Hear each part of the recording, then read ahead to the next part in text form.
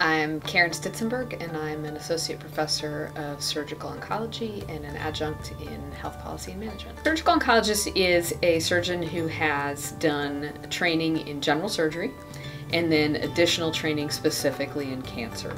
In surgical oncology, it is more than just a single episode of care. You're really taking care of people throughout a period of time when they're facing this diagnosis of cancer. So within our Division of Surgical Oncology, there are 11 of us. We are all broadly trained, but in order to really be able to develop areas of expertise, we all focus in on specific areas within general surgical oncology.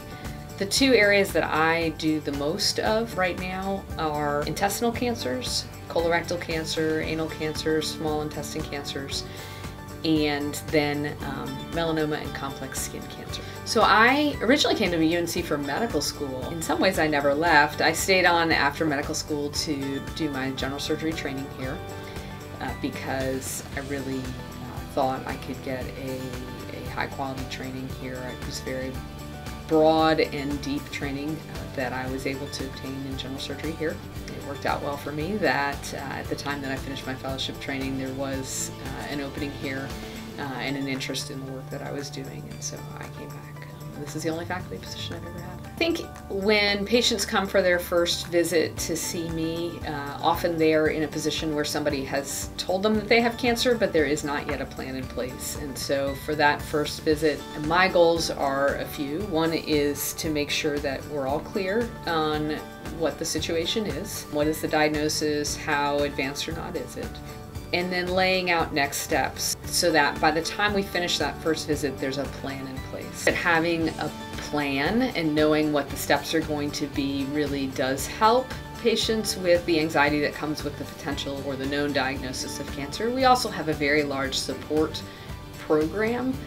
I don't treat cancer in isolation at UNC. We have nurse navigators, we have a supportive oncology program. Certainly there are other physicians involved in patients' care, and so we work as a team. And I think even starting with our intake individuals, everybody's goal is to try to put patients at ease and to help them feel like, okay, well, we can take care of this and we have a plan, and your needs are going to be met and your questions are going to be answered. And the fantastic things I think about getting to work here at UNC, where we are the state's cancer hospital, is I get to take care of everybody.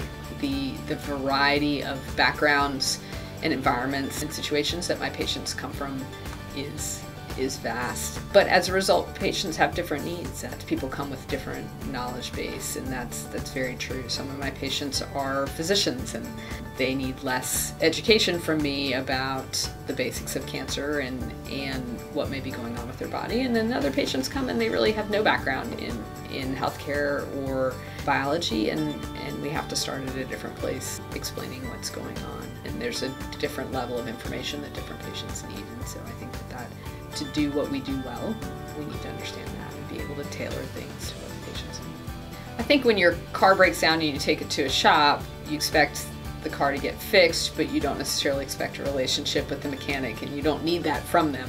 But I think while in many ways people will make analogies between being a surgeon and being a mechanic, that's where there's the giant difference of, in being a surgeon, yes, it's about I can technically fix the problem that is going on with your body, but there's more to that. There's also meeting the needs of the individual and being able to help them with all the other ways that this diagnosis is going to impact their life.